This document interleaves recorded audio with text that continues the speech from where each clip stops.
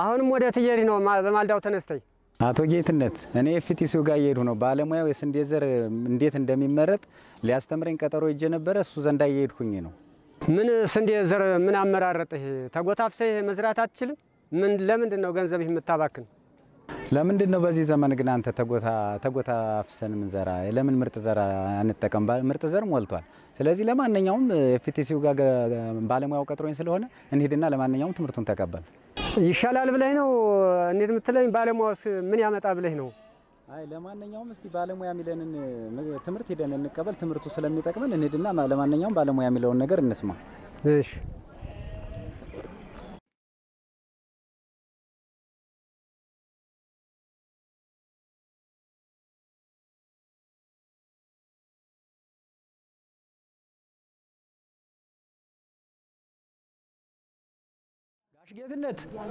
ጋሽ ጌትነት ሰላም ነው እንዴት አለ ሰላም ነው ደህና ነው ሰላም ነው ተጠብቃችሁ በጣም ዘግታ እኔም ቀጠሮዬን ብዬ ነው ጋሽ ጌትነት እኔ ባለፈው በሰጠኝ ቀጠሮ መሰረት ያው ስንዴ ዘር እንዴት እንደሚመረጥ ነው የመጣሁት በስተግረ መንገዱ አንድ ጓደኛም ይጀመስቻለሁ ናስቲ እንዴት እንደሆነ እንግዲያው መምጣታችሁ ዛሬ በቀጠራችሁ መሰረት ጥሩ ነው ዛሬ ላይ የስንዴ ዘር አመራረጥ ያው አንድ አርሶ አደር ጨምረ መጣል ሁለታችሁም ወደ ማህበራት ሄደን አሳያቸዋለሁ እቲ አዲስ ነገር ይገኝ ብለህ ነው ለነገሩ እስቲ ሂጅ ማየት ያስፈልጋል እንጂ እንግዲያው በሉ እንንት አዋጌትነት እንርበም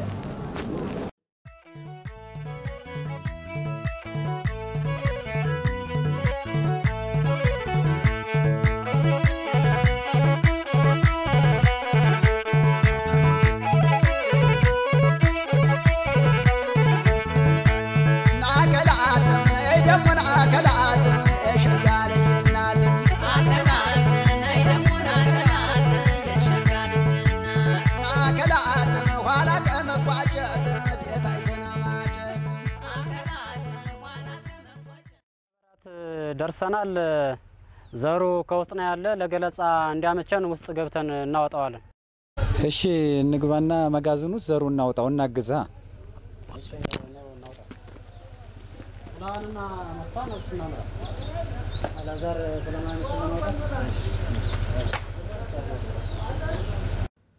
ነው ባሉ እንደ ዘሩ ውስጥ ነው እሺ እናውጣ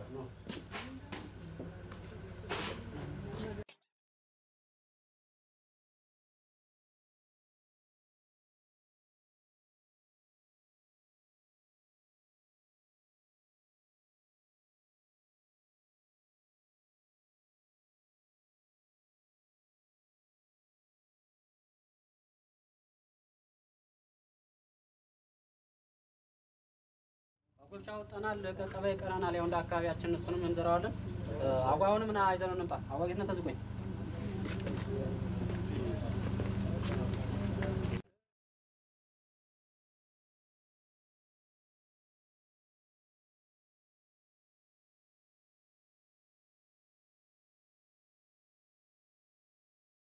ዘሩን አውጣናል እንደዚህ ላይ እንደምታዩት ይሄኛው የአካባቢ ዘር ነው ለማወዳደሪያ እናንተ ለማሳየት ያመጣው ዘር ነው ይሄኛው የምታዩት የጉልቾ ስንዴ ዘር ነው ይሄኛው ቀቀባ ነው ያው ያርንጓዴው ቀቀባ ነው ይሄ ቢጫው በማዳበሪያቸው መለየት ይቻላል እሺ ዛሬ ላይ ያው ጥራቱን የጠበቀ የምርጥ ዘር ስንዴ እንዴት እንመርጣለን የሚለውን ነው ምናይ እንግዲህ እንደ ወረዳችን የተፈቀደ ሁለት አይነት የስንዴ ዝርያ ነው ጉልቾና ቀቀባ ነው ዛሬ ላይ ግን ጥራቱን የጠበቀ የምርጥ ስንዴ እንዴት እንመርጣለን የሚለውን በጉልቾ ላይ እናያለን በጉልቾ ላይ የመረጥነውን በቀቀባ ላይም ዝሮ መጠቀም እንችላለን ተመሳሳይ ነው ስለዚህ በዚህ ላይ ፈተን እናያለን ማለት ነው እንዴውን ከመክፈታችን በፊት ጥራቱን የጠበቀ የምርጥ ዘር ስንዴ ለመምረጥ መጀመሪያ ማየት ያለብን ምንድነው ስንዴው የታሸገበትን ድርጅት እናያለን ከዛ ቀጥለን ስንዴው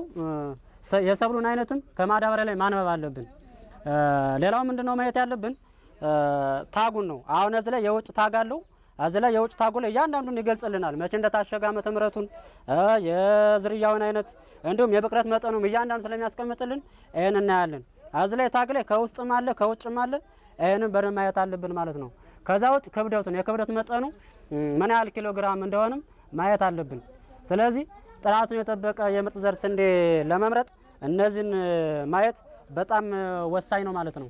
ጌቾ ይሄ ታግ ማለት ምንድነው? ጥቅሙስ ምንድነው? ባይኖርስ የሚጎዳው ነገር ምንድነው? ጌትነት የጠየቀ ጥያቄ በጣም ጥሩ ጥያቄ ነው።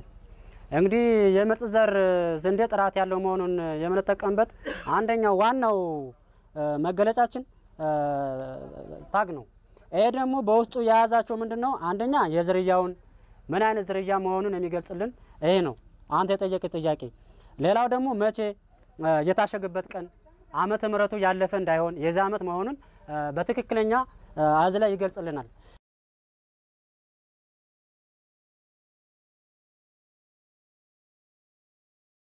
ስለ ኮድ ቁጥሩና ስለ ባኩን ነግረኸኝ ገብቶኛል። ግን የአካባቢን ዘር ብንጠቀም ምን ጉዳት ያመጣል? የጠየቀ ጥያቄ በጣም ጥሩ ጥያቄ ነው። እንግዲህ ፈትቼ ያንዳንዱ የአካባቢ ዘርና ምርጥ ዘር ያለው ልዩነት አሳያለሁ። ያው እንግዲህ የምንፈታው ምርጥ ዘር ነው። ይሄኛው ደግሞ የአካባቢ ዘር ያልተበጠረ የአካባቢ ዘር ነው።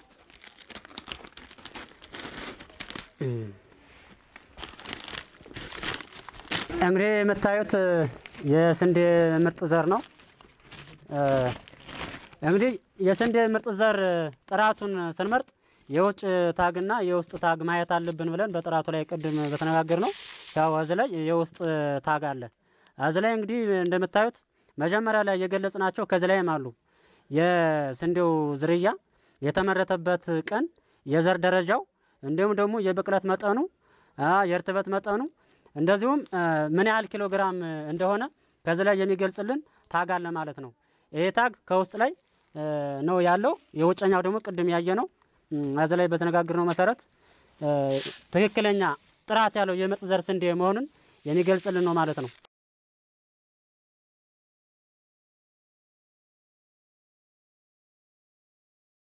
ይሄ የታሸገው የምርጥ ዘር ስንዴ ጥራቱ 98% ነው።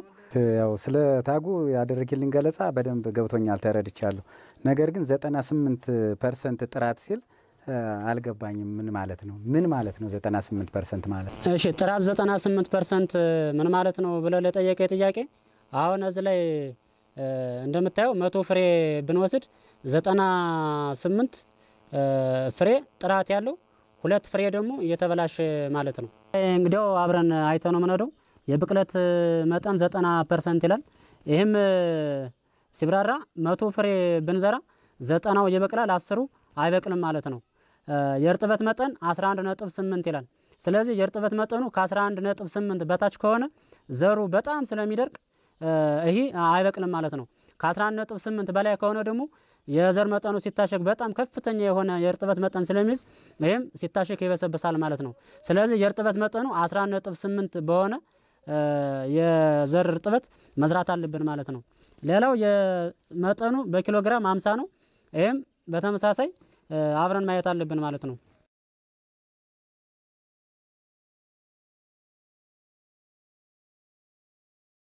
የቅድማዋ ጌትነት የአካባቢ ዘር ብንጠቀም ምን ችግር አለው ብለህ ለጠየቀ ጥያቄ አሁን እዚህ ላይ የሁለቱን ልዩነት እዚህ ላይ እናድርግና እንየው። ቀስ አድርጋችሁ ወደሱ አድፉማ አልፎ እንዳይሄድባችሁ እንዳይደባለቅ። እሺ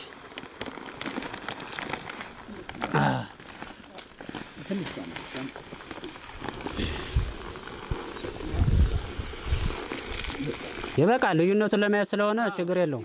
ገለጻ እንዲያመቸን አዋሁንም በያላችሁበት ቁጭ እንበልና ያለውን ነገር እንትን እንበል።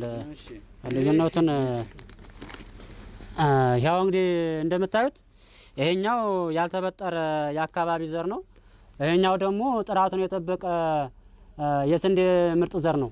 እንግዲህ ቅድም ለጠየቀ ጥያቄ ልዩነቱን አሁን እዚህ ላይ በደንብ ማየት አለብን። አካባቢ ዘር ብንጠቀም ምን ችግር አለው ብለህ ለጠየቀ ጥያቄ ያው እዚህ ላይ አሁን የምታዩት ነው። አሁን እዚህ ላይ ይሄ ያልተበጠረ ዘር ነው። በአፈር የተቀላቀለ ነው። ባዕድ ዝርያዎች በጣም አሉበት። ይኸውላችሁ አፈር አለው። ሌላ አሰርሳሩ አረሙላ አለው።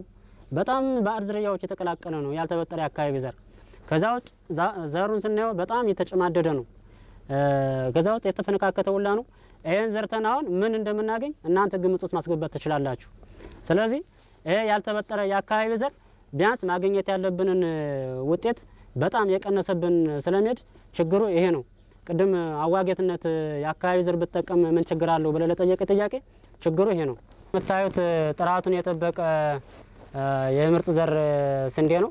እንግዲህ ይሄ ከባዕድ ዝርያዎች የተቀላቀለ አይደለም፣ እንደዚሁም ከአረምም ዝርያዎች የተቀላቀለ አይደለም።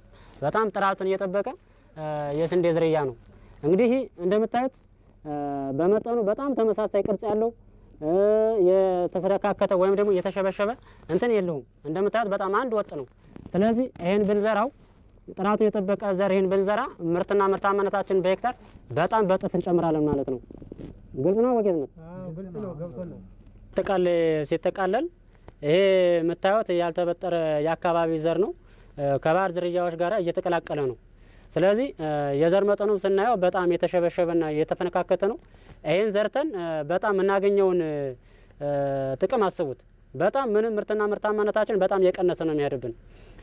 ይሄ ደግሞ ስታዩት ጥራቱን የጠበቀ የምርጥ ዘር ስንዴ ነው። አንደኛ ይሄኛው ምንም ከባዕድ ዝርያዎች የተቀላቀለ አይደለም። በጣም ቆንጆ የሆነ ተመሳሳይ የዘር መጠን ያለው እንዲሁም የተፈነካከተ የተሸበሸበ የለውም። ይሄን ዘርተን ምን ያህል ምርትና ምርታማነታችን በጥፍ እንደምናሳድግ ከዚህ ላይ ማወዳደር ትችላላችሁ። ስለዚህ ምርትና ምርታማነታችን ለማሳደግ የተበጠረና የአካባቢ ዘር መጠቀም እንደሌለብንና ጥራቱን የጠበቀ የምርጥ ዘር ስንዴ መጠቀም እንዳለብን በዚህ ልዩነቱን አይተናል። እንዴት ነው አሁን ግልጽ ሆነላችሁ? ግልጽ ነው ነው አይደለ? አሁን ተረድቻለሁ። ያው ልዩነቱን በደንብ ተረድታችኋል። የአካባቢ ዘርና ጥራቱን የጠበቀ የምርጥ ዘር ስንዴ በደንብ ተረድታችኋል። አዎ ልዩነቱንም እያየን ነው። ይሄ ምርጥ ዘሩ ስንዴ አንድ አይነት ቅርጽ ያለው እንትኑ ሙሉ የሆነ ስንዴ ሲሆን ያኛው ደግሞ አረም የበዛበት ዝም ብሎ ያልሆነ ባዕድ ዝርያ የተቀላቀለ መሆኑን አሁን በዚህ ተረድተን አዋጌትነት ተባለሙያው ዘንዳ በመሄዳችን ዛሬ ማልዳን አብዬ ስንመጣ አሁን የስንዴ ዘር እንዴት መመረጥ እንደሚችል ባለሙያ ያደረገልን ገለጻ አሁን አዲስ ነገር አላየህም? አሁን በደንብ አልገባህም? ተረዳ? አቶ አሁንም ማልዳ አጋጣሚ ላይ መንገድ ላይ ተገናኝተን ወዴት ነው የምትሄድ ስልህ ግብርና ቀጥሮኛል ባሊሁ መሰረት አንተም ይዘኝ ሄደይ ተግብርና ጋራ ጥሩ ትምህርት አግኝቻለሁ። የዘሮችን አይነትና መጠንም በሚገባ ተረድቻለሁኝ እና ስለዚህ አሁንም በመጣሁት ያው ዘር ይዤ ሄዳለሁኝ ገዝቼ ማለት ነው። በሉ እንግዲህ ዛሬ አሁንም ያው በተቀጣጠር ነው የስንዴ ምርጥ ዘር መረጣ ላይ በተቀጣጠር ነው መሰረት መጣችሁ ሙያዊ ድጋፍን ስላደረጉ በጣም አመሰግናችኋለሁ። እንዲሁም ደግሞ አንድ አርሶ አደር ጨምረ መጣ ይሄን በሰፊ መዋያታችን በጣም አስደስታችሁኛል። እችን እየከተትነ እሷን እንትን በሏትማ ቀና በሉ። አዎ ተንግዲህ በሉ እናንተም በሰለጠናችሁት መሰረት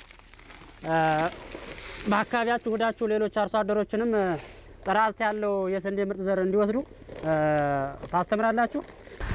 በተጨማሪ ነፃ የስልክ መስመር 8028 በመደወል ማንኛውንም የግብርና አገልግሎቶች በመደወል መረጃ ማግኘት ትችላላችሁ። እንዲሁም ሌሎችንም እንዲደውሉ በማድረግ ብዙ በግብርና ያሉ ወቅታዊ ስራዎችንና እንትኖችን ያው መማማር ይቻላል። እሺ እናመሰግናለን። ግልጽ ነው አይደለ? አዋጌትነት ግልጽ ነው። በሉ ሰራትና እንግዲህ አዋጌትነት ምርጥ ዘር ገዝቼ እሄዳለሁ ብለሃል። በመጣው አጋጣሚ ግዛና አብራችሁ ጭናችሁ ትሄዳላችሁ። ወንድሞቼ እንግዲህ ዛሬ የተለየ ትምህርት አግኝቼበታለሁና ጥሩ ገለጣ ስለ አገኘሁኝ እኔም አሁን እንግዲህ ይህንን ምርጥ ዘር በመጣሁበት ክፍያን ጨርሼ ገዝቼ ስለመሄድ ነው አሸክሙኝ። እሺ እሺ ባል ዝራ ሌሎችንም ላክ። አይዞህ በተቀረው ስራ ታርሰዋለህ።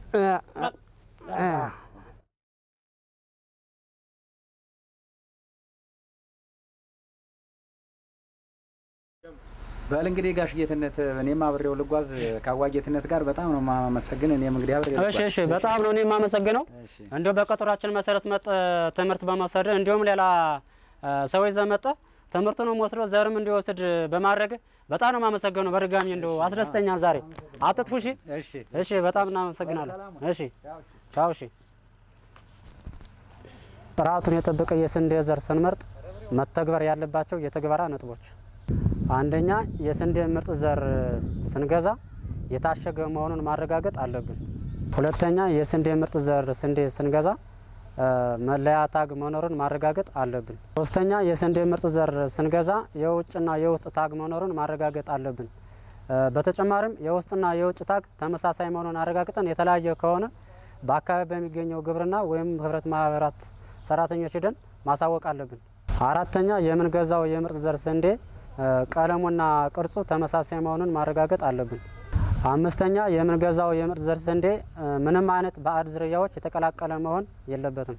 በመጨረሻም ነፃ የስልክ መስመር 8028 በመደወል ማንኛውንም የግብርና መረጃ ማግኘት ይችላሉ። አመሰግናለሁ።